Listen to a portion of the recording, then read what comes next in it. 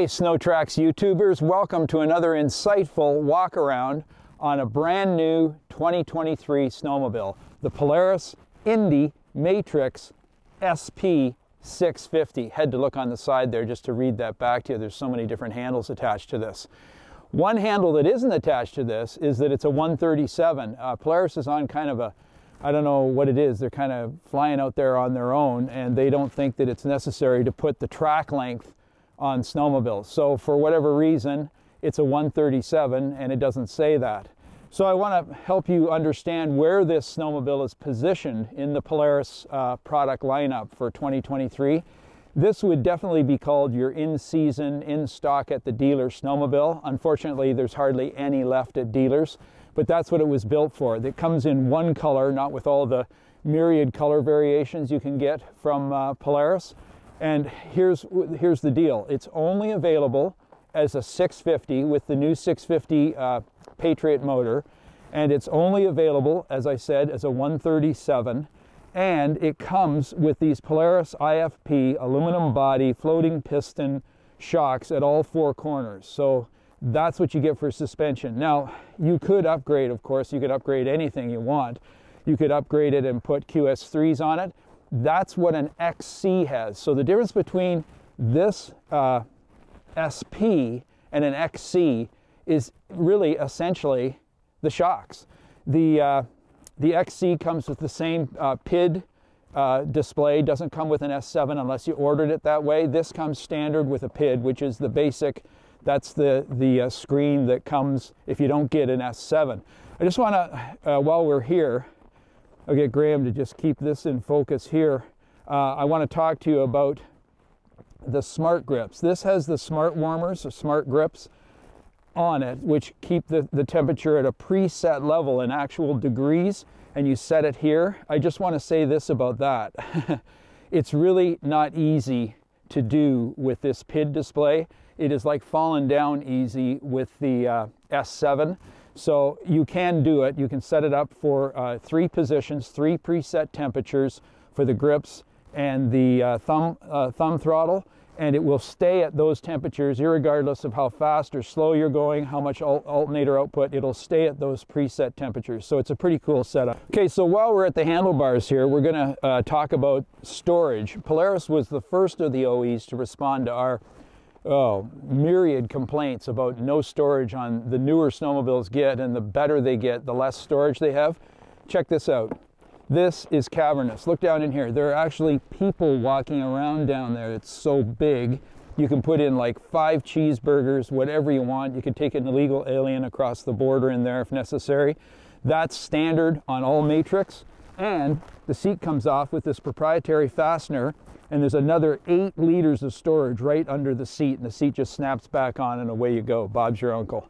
So storage is more than covered, and of course you've got your options on the back with Polaris proprietary, well, I'll say it's proprietary like the Link system. That's what it's patterned after.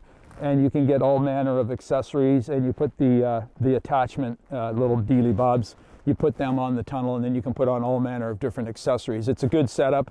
This sled has what I consider to be more than adequate storage. That's not an issue. We're not going to talk about it. We're not going to gripe about it. They've got it fixed. Okay, so let's talk about the up front area of the sled. First of all, this is Polaris's proprietary race-inspired IFS. It has 0 bump steer, which is really important when you're in gnarly terrain and it's twisty and turny and you're floating through corners. You do not want bump steer. Bump steer makes the sled shake its head, throw you around. You feel like Gumby on the seat because it's not tracking parallel as the skis and the front suspension go through their movement. The skis are towing in and towing out. This is a 0 bump steer setup, and frankly, there's no other way to put it. It's the best IFS in the business. It's the best handling sled in the business. There's some that come really close, but Polaris continues to occupy that space. Okay, so we've got tons of storage. We've got nice looking bodywork. We've got a lot of neat features. The big question is, how is it to get under the hood? I'm not going to take the panels off because I got to put them back on and it'll just bore you. But I want to tell you that this panel here is your panel for oil. That panel over there rarely comes off. This one here rarely comes off in the middle. You can take them both off and put them, or all three off and put all three back on in about a minute and a half. When you own one and you practice it and you know what you're doing, it's easy to do. The 650 is shoehorned in there, fits like a glove. It's super happy. Need to understand that the 650 Patriot motor is a true variant of the 850 Patriot. What I mean is that dimensionally on the outside of the engine, they're identical. There's really no difference in weight. It's arguably 1 pound, okay, lighter, the 650. So there is really no difference there. Both motors use Polaris's new proprietary engine mounts, which control vibration like crazy. I'll demo that for you when I start it up, but it doesn't use a torque stop, and so you're not getting engine to chassis, direct engine to chassis vibration. Works really good. All the adjustability you got up front is preload on the IFS shocks, and that's it. I wouldn't mess around with that too much. I'd focus my attention on the rear skid if I was going to go do some tuning. So let's move back and talk about the Pro CC. All right, this is a conventionally coupled, that's what CC stands for, kind of a weird acronym to mean conventionally coupled, but it is, and it's coupled at the back. I'm just going to point to it right here. Your bump stops or your coupling blocks are back and forward, and the drop link moves in between them back and forth. It's got a lot of uncoupled movement, this skid does. What I mean is there's a lot of plushness before it couples up and brings both swing arms into play. Now, pay close attention because we need to understand this if you want to understand what's going on here. This is a long front torque arm design. Here's where the power enters the chassis. That's the front torque arm mount. The front torque arm mount on the rails, you can see it right there. So that's a long front torque arm. Very reminiscent of what Skidoo's been using to make the R motion work so good. That is a black art, and there's no question that a long front torque arm design is the way to go in today's world with snowmobiles. Okay, this is a 5-piece tunnel. Let me see if I can count them. 1, 2, 3, 4, 5. It's a 5-piece tunnel. It's got strip heat exchangers, strip coolers that are here and here. They're an integral part of the top of the tunnel, the cooler. This gets warm on here. You can use it if you're running in minimal snow and the hot light comes on. You can pile snow on here and it'll directly cool the engine down. It'll transfer to the coolers and shoot cold antifreeze up into the bulkhead. The bulkhead has a cooler as well, a big one. So this is a good cooling system. These things don't overheat unless you're running them down a paved highway in July, which they don't recommend you do that, strangely enough. Okay, what do you got for a track? You've got a Ripsaw 137, 125 lug, 15 wide. Nothing too romantic there. It's a pretty serviceable, pretty sturdy, well thought of track, but it's not an ice ripper, and you can't get an ice ripper on this one yet. If it was an XC, you would order it and you could get an ice ripper. So there's where you're at. It's a 137 rail, right? The tunnel's longer than a 129. It's a 137 tunnel. You've got snap blocks for your torsion spring preload, and you've got coilover shock front arm IFP gasser up there. So it's pretty, it's not fancy, but it works really good. I can tell you, I've put most of the 500 miles on this sled myself. It rides great and it handles even better. It's just a pleasure to navigate trails, especially when you get into twisties. These things, you just almost think them around. You just kind of tilt your head one way, tilt your head the other way, and away you go. That is the standard windshield, believe it or not, and it's actually credible. I rode it on a couple of snowy, cold days, and the windshield works great. There's a bigger one yet, and up to you. It kind of spoils the looks of the sled. This, I think, is a good compromise in between. So, okay, what do we got? We've got a Polaris P85 primary clutch on the 650, and we've got a Team secondary. that runs into a chain case on that side with a brake, a hydraulic disc brake on the right side on the jack shaft. Let me repeat that. This is not a drive axle brake. This is a jack shaft brake. There's a lot of goodness in that, and Polaris is sticking with it because their brake performance is pretty much legendary. It is hard to beat the way this brakes. This thing has deep, deep modulation when you're going fast at the center of a corner. You won't lock the track unless you want to lock the track, okay? It's got great modulation because the jack shaft is spinning faster than a drive axle would. And so it also makes one of the coolest noises in all of snowmobiling. The brake on all Matrix has this kind of a whizzing, whirring sound when you put it on. And I mean, you know, a lot of people would say you're nuts if you said you like that, so I'm nuts. But I really like the way the brake sounds. It brings a real tangible feel to your modulation, because you can tell by the sound how much braking you're giving it. Obviously your hand is going to tell you that as well. Okay, handlebars come with this riser and this riser only. It's about it's about 2¼ inches, I believe. You can buy and add a higher or lower riser from Polaris if you wish. Let me start it because I know you all want to hear it run. Polaris has done something this year to their electric starter. Their electric starter is a remote located starter motor with a cable, a flex cable that goes to a Bendix on the block of the motor and engages with the inside sheave on the primary clutch.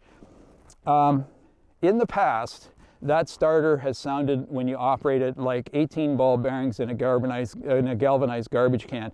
Just like a terrible mechanical noise. I think they must have listened to us, because this one sounds the best of any I've heard so far, including what was in the Axis. So it's been a long time that they've sounded weird. So I'm going to fire it up for you. Kill switch up.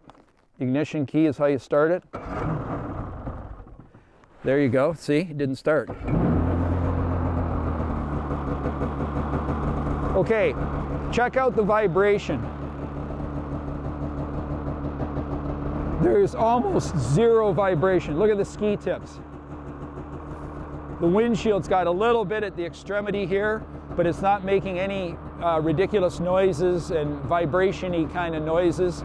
It's nice and quiet. It just gives, doggone it,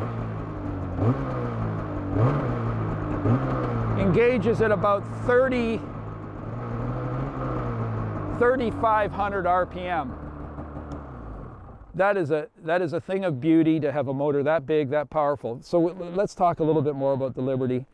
Because it is a family motor, its horsepower is pretty formidable for only a 50cc, arguably 50cc increase over a 600. So Polaris has given percentages and wink, wink, nudge, nudge. Let's just skip all that stuff and we'll tell you, we think it's about 137 horsepower, maybe as high as 140, but in a head-to-head drag down the lake, the old Liberty 800 and this are ski to ski. This thing will sometimes outrun it, not always, but it'll run with it. So there's very nice delineation between, if you buy the 850, I mean, you're at 165 horse, Polaris even kind of, well, I don't know whether they would acknowledge that, but we have.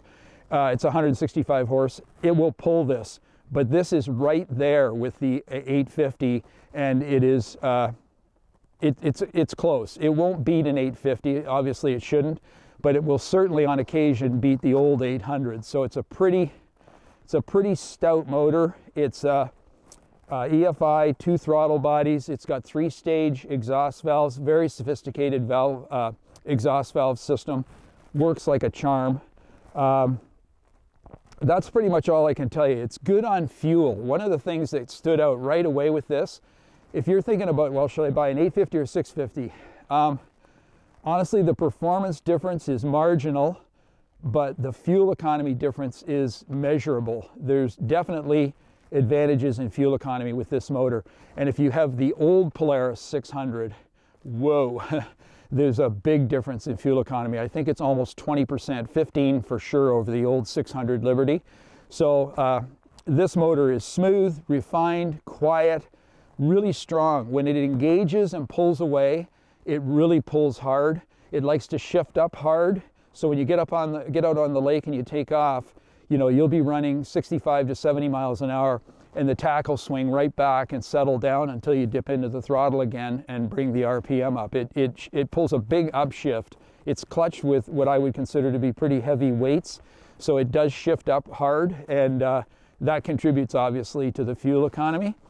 Okay, what else can we talk about? Sitting on the gas tank, there's no hiding it. This does not have a pyramidal frame. Polaris never got caught in that problem.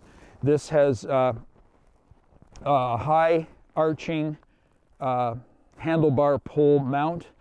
There's a lot of aluminum in this sled. Okay, this is really cool.